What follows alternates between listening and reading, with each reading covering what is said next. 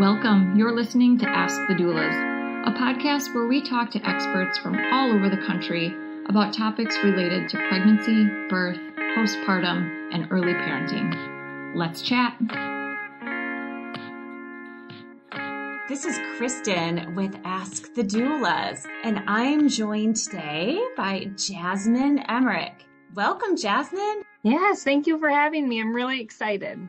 So Jasmine is an energetic mother of two. She's a devoted wife, daughter, sister, friend, colleague, and family member. Jasmine's often described as one of the craziest people you'll ever meet. She has a heart of gold and a love for people with a passion to support women especially. Jasmine has almost 10 years of clinical experience as a mental health therapist and is trained in treating perinatal mood and anxiety disorders. Now, I would love to chat about your book, The Postpartum Therapist, a humorous and honest approach to the postpartum life.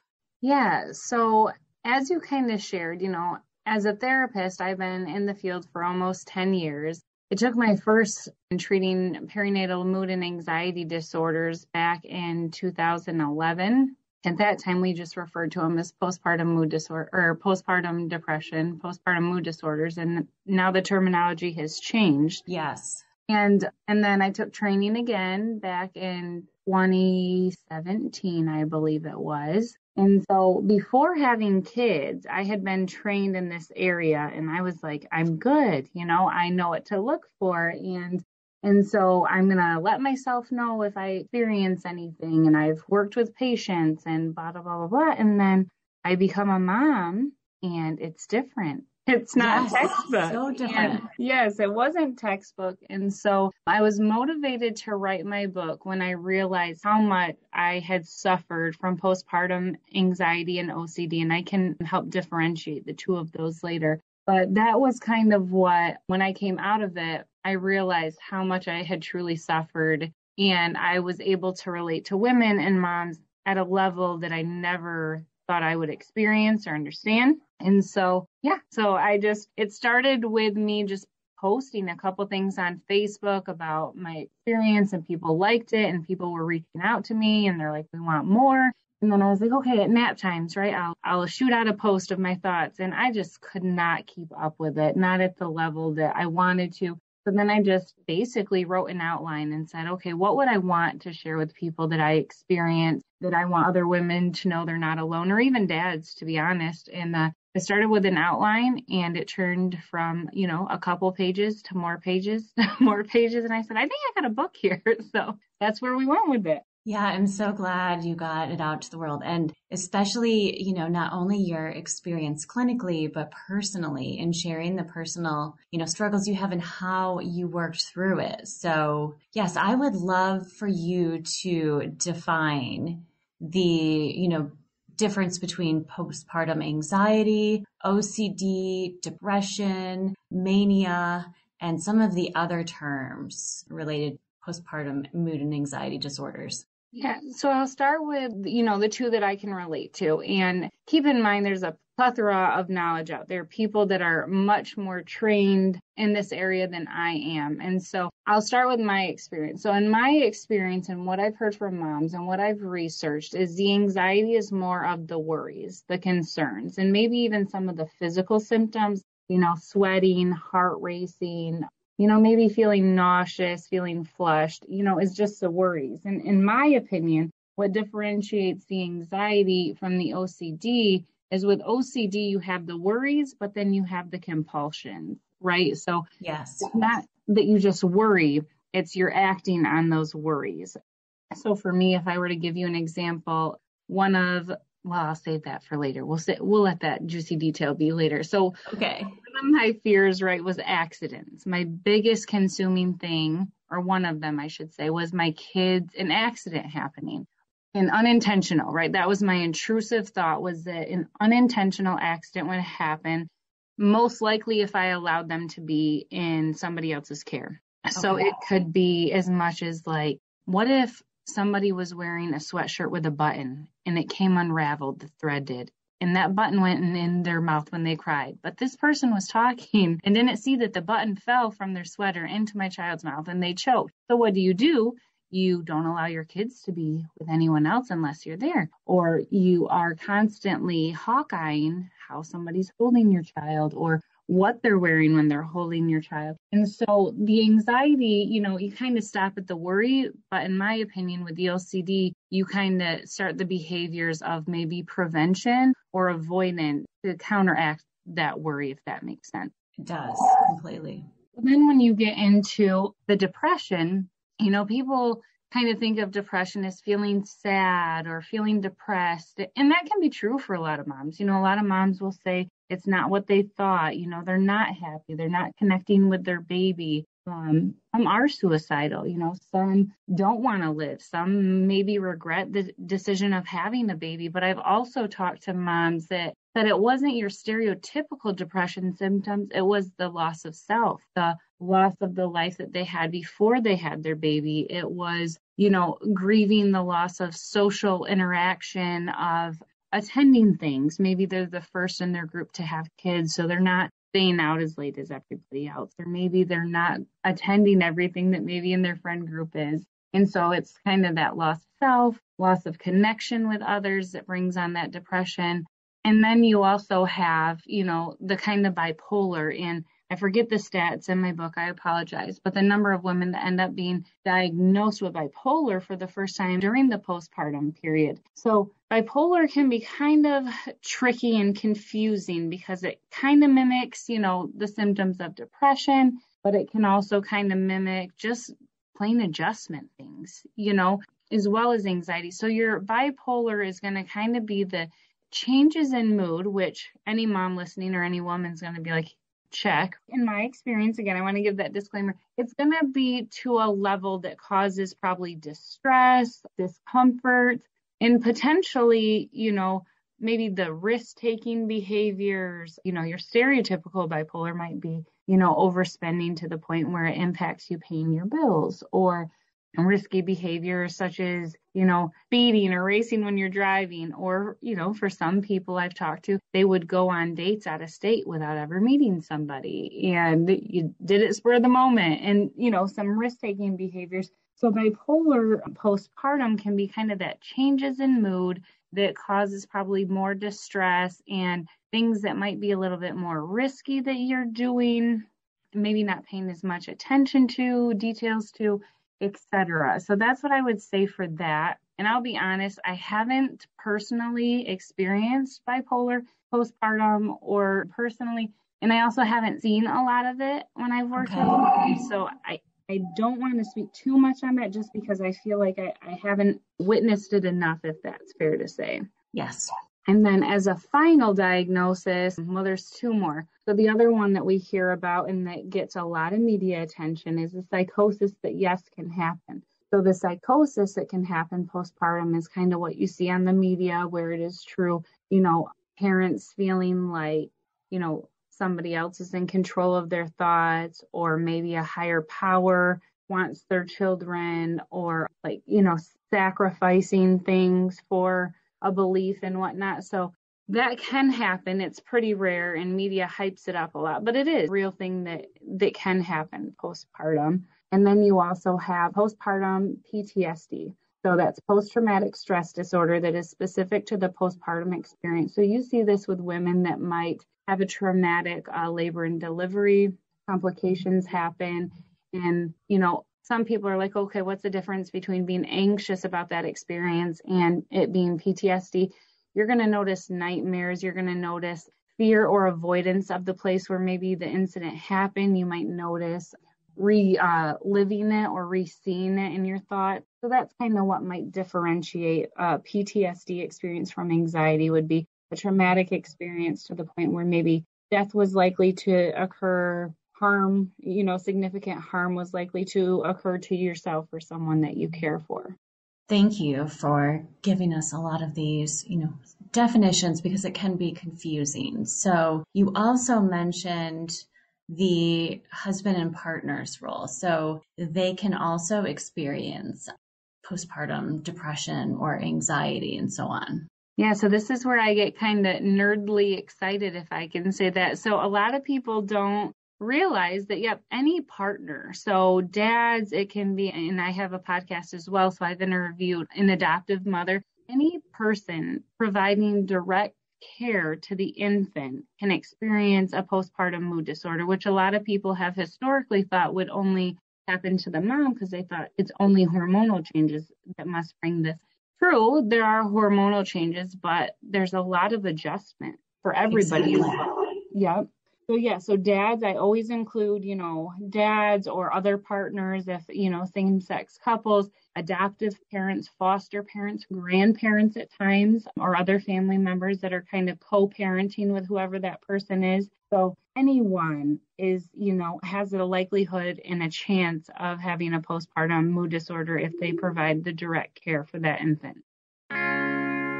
Hey, Alyssa here. I'm just popping in to tell you about our course called Becoming. Becoming a Mother is your guide to a confident pregnancy and birth, all in a convenient 6-week online program. From birth plans to sleep training and everything in between, you'll gain the confidence and skills you need for a smooth transition to motherhood.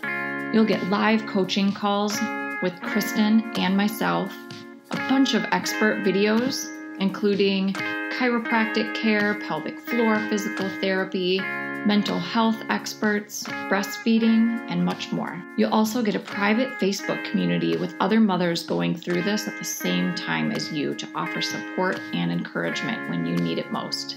And then, of course, you'll also have direct email access to me and Kristin, in addition to the live coaching calls. If you'd like to learn more about the course, you can email us at info@goldcoastdoulas.com or check it out at thebecomingcourse.com. We'd love to see you there. Yes. So, and then obviously sleep deprivation for anyone caring for the infant can just bring that up even more. Yeah, so we talk about that in the book Yes. because, just in mental health in general. So I don't only work with postpartum women or perinatal women. I work with all age groups. Literally, my youngest patient has been a newborn to my oldest being in their 70s so far, with a plethora of diagnoses. So sleep, you will see whether you're a parent or anybody else, one of the biggest factors to your overall mental health. And so when you add in the sleep deprivation, right, and this is where parents, and I typically just say moms, because I'm usually talking to, they get annoyed, right? Sleep when the baby sleeps, or sleep when you can. But even when you do that, it doesn't account for, disrupted sleep. So healthy sleep, from what I learned, is consistent sleep without waking for, a reasonable amount of time. So even if these parents are sleeping in 3 to 4 increments, it doesn't cover the lost healthy sleep. Now, it's great if you can sleep, those 3 to 4 hours, 2 to 3. I know when my daughter was born, it was 1 to 2 for a long time, but there's still going to be a deficit there. And that is going to impact functioning. It's going to impact, your mental health. And so that's a huge factor that when I'm working with parents to see, how can you get sleep, but also understanding that it might be really unrealistic for them to get good and healthy sleep, at least initially in the postpartum phase. And I personally experienced hallucinations after the birth of my second daughter because our one daughter wasn't sleeping well through the night. And then you had a newborn that had some acid reflux issues and had to, sleep upright. So she was waking up frequently. So between 2 kids not sleeping well, that's severe sleep deprivation. Yes. To the point where, I did start to hallucinate. It was like 1 week where there was, I had just seen whatever, black images or like stars that weren't there. And it wasn't from being dizzy. And I'm like, okay, I got to get this sleep under control. And, in my book, I tell you what I did to get sleep, which was something that I never thought I would do, but I ended up co-sleeping because it was the only way my acid reflux daughter would sleep for longer periods of time, I should say, was upright on my arm. And it was something I was terrified to do. As somebody that was experiencing postpartum anxiety and my fear of accidents, this was against what I wanted to do, not from a judgy, like, you shouldn't co-sleep, but just from my own well-being of having a conscience of being able to sleep would be like, don't co-sleep. You'll feel better. You're not putting your kid at risk. But unfortunately, that was how I was able to regain sleep. And so I did research, and there's a lot of, there's websites out there that will help you if you feel like I did, like co-sleeping might be the best option for your family right now. And so that's how I ended up. I just had to make that choice of, okay, I truly need sleep. This is to a point where it's not okay. And for me, that was the best way that I could get it at that time. And it sounds like you wouldn't have felt comfortable even with an expert postpartum doula coming into your home due to some of the fears of like the buttons or caregivers not being, having an accident and so on. So we do work with a lot of sleep deprived families and day and overnight support. And that certainly helps even with daytime stretches of sleep. Yeah. And I think, to be honest, so if I look at now, I would say, heck yeah, I want a doula, right? Yeah. Like, help me out. I want all the help I can. I think if I were to think about then, the biggest barrier would have been lack of knowledge, more or less. So as long as I was present, well, and this is what you'll have to educate me on, as long as I was present and I could micromanage, I did okay. But yes, I guess you're right. If a doula were to have been like, go get some sleep, I have the baby, probably would have been like, no, that's okay. Let's watch TV together. You'll energize me socially, and that'll be perfect. And we do that. I mean, every day can be very different. So sometimes it's newborn care. Other times it's mothering the mother and really focusing on their emotional needs or companionship when the partner or husband is away. And then we do, light housekeeping and meal preparation during the healing phase, or honestly anytime, and sibling care. So for some of our clients who didn't want anyone else to hold their baby, we were still able to be helpful. Yeah. And then I think all moms need to do, or all families need to do it. Absolutely. Because those things are essential. They really are. I'm laughing about it, but it's essential. And if you look at all their cultures, that's what happens, right? That's where we get the phrase, it takes a village, because if you look at village societies, that's what would happen is you would have several women around. And so I can say women because historically it was, you would have several women around to help with all those, meal prepping or, physical care if there was injury, helping with the home so that the mother was being taken care of. And we just don't see that as much in our society with families moving away and people being more independent. And we've lost that for our moms. And now we're wondering, why do these moms feel like it's so hard or they feel so alone? Well, a lot of them don't even have grandparents in the picture if people have moved away, sisters,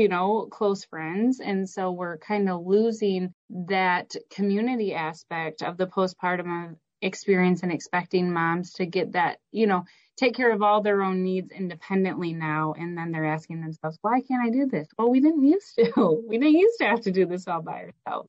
Exactly. And depending on the culture, like some, it's caring for the mother in the first 40 days and some it's 6 months, some even longer. So, and you're right, it's family members, friends, anyone in the community focusing on their emotional needs, all the household tasks, as well as the newborn. So yeah, that is a very important thing that is lacking in our culture here in the U.S. Yeah, we have a close neighbor. She's from Bangladesh. And so I just had talked to her one day about the differences, what she was seeing with me versus her own experience. And she's much older than me.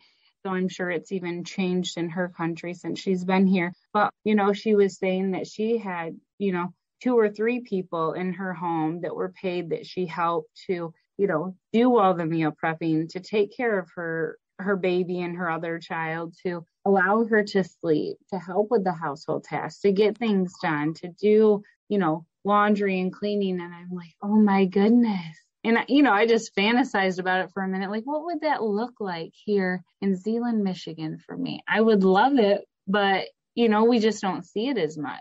No, we don't. So what other tips do you have for our listeners and clients about, caring for yourself in that postnatal phase or identifying signs of postpartum mood disorders? Yeah. So, one of my biggest things that I wrote about is it's in the chapter Slipping Through the Cracks. And what I realized with talking to a bunch of friends, because once I realized I was suffering, I became this open book and talked to as many people as I could that were comfortable and willing to talk, and just got some feedback. And what we noticed was, many of us had a diagnosis, definitely would have qualified for a diagnosis, but kind of slipped through the cracks. We kind of went untreated and suffered silently for a long time without even realizing it. And so one thing that I make sure to let moms know, and I say moms here because they're typically the ones given the questionnaires, is the questionnaires that you get at your checkups or after you have your baby or even at the pediatrician's office. Don't count on them to be the determinant of your mental health. So if we think about the Edinburgh, or sorry, I'm blanking here on the other depression screening, we'll get back to it though.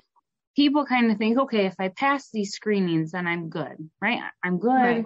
Nothing was picked up. Well, that's not true, because a lot of my symptoms and a lot of the symptoms that I've talked to other women that we experience were not things that would have been picked up on your questionnaire. So my close friend who had body dysmorphia and was, grieving the loss of her life and her independence, those weren't the questions that you're asked. She's like, well, no, I'm not. No, I don't want to harm my baby. No, I don't want to die. I'm happy I have my baby. I'm happy I'm here. I'm not sad. I'm not crying, but she still was really struggling with the changes of her body.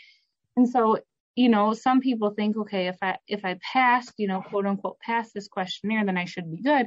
And that's not true. How do you feel?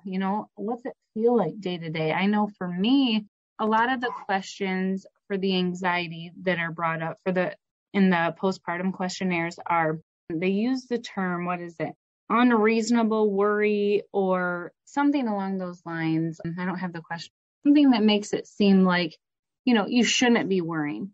Well, that's going to kind of deter a lot of moms from answering that at times, because when you're a new mom, it feels reasonable to worry.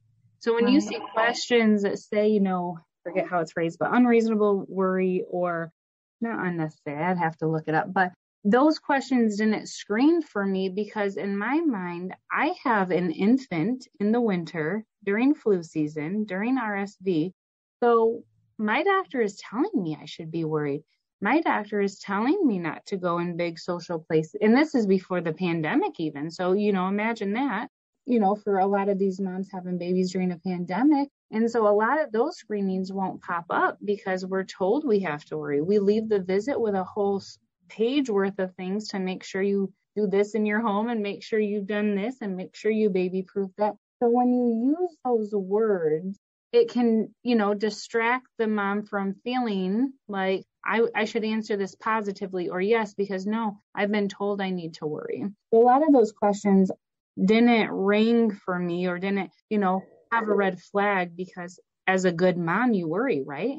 As a good mom, you make sure your home's ready for a baby and that they only have a crib sheet and, all these things. And so I tell people, yes, answer the questionnaires, absolutely, because a lot of people do get screened on those and positively, and that's good. We want that. There's a lot of people that are missed. So how do you feel? What does your partner say about you? Is your partner noticing anything? Allowing your partner, having a conversation before that baby is brought into your home, allowing your partner the freedom to let you know when something's up, and opening. So helpful. They know you better than anyone else, so they can tell the change.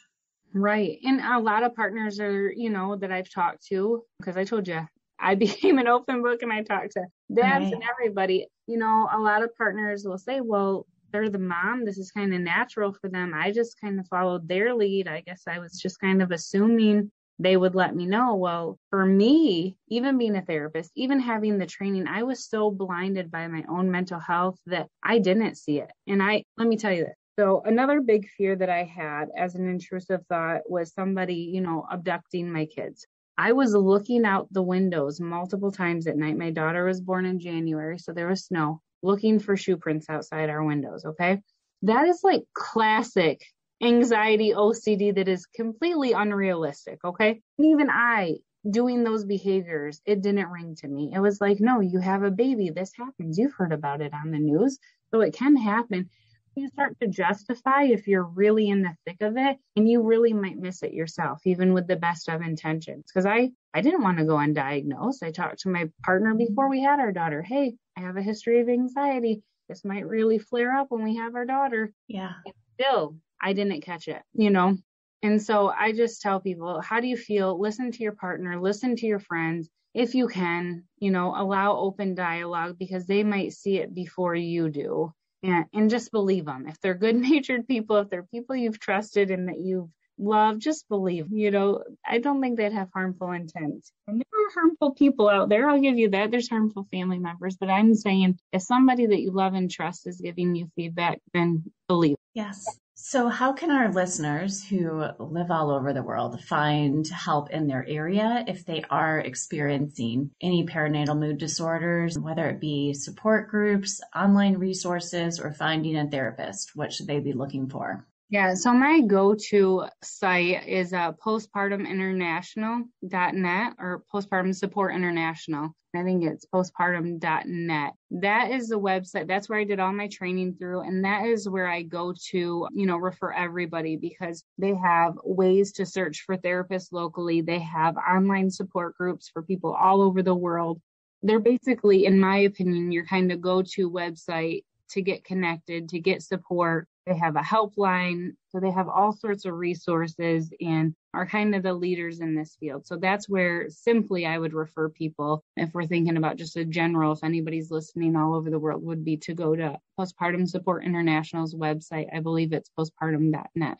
Perfect. And then when searching for a therapist, or if they're getting a referral from their provider, what sort of specialties should they be looking for?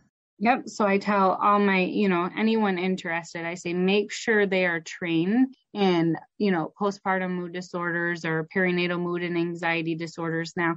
So if you go to that website, they will give you a list of clinicians, many of which can do telehealth now, thank goodness. The pandemic, that has been a benefit, has allowed access to that. So on there, they have anybody that's been trained through their program, and I believe they're the only program that can train people, at least right now in the United States, to get that, to say that they've been trained. So if you look, that's where you'll get a list of therapists that would meet that specialty and criteria for being trained in postpartum mood disorders or prenatal and mood and anxiety disorders. Perfect. So Jasmine, how can our listeners connect with you personally as well as your book? My book is on Amazon. So you would just go to Amazon and type in the Postpartum Therapist and then my name, Jasmine Emerick, and it'll pop right up. I do have, an email, which is postpartumtherapist@gmail.com. I'm on Instagram. This was new for me. So I'm a little bit, older in regards to being friendly to Instagram, but I'm learning. So I started an Instagram that is specific to my book. So that would be another way to connect. And then I would say, if you just want to listen, one thing I did, the reason why I did a podcast was because what I learned is, even though we're all moms and maybe we can attach these labels of I had postpartum anxiety or I had postpartum depression, many of us experienced it very differently from each other. So I wanted to interview different moms to show that my experience is not representative at all by all of us, or even, many of us. We all have our unique experiences. So another thing is, if you were to search on iTunes, a postpartum therapist, I have a podcast that I've started where there's many moms on there that share different backgrounds, different diagnoses, and what they experienced as a way to help connect and kind of fill the gaps and help moms realize they're not alone, no matter what their symptoms. Wonderful. That's a great resource for doulas as well. Awesome. Yeah. Thanks so much for your time, Jasmine. It was so great to connect with you and appreciate all of the important work you're doing. Yeah, thank you so much. I appreciate it. Take care. Thanks. Thanks for listening to Ask the Doulas. For more information about Gold Coast Doulas, visit us on our website, goldcoastdoulas.com. We're also on Instagram, Facebook, and YouTube. If you like this podcast, please subscribe and give us a 5-star review. Thank you. Remember, these moments are golden.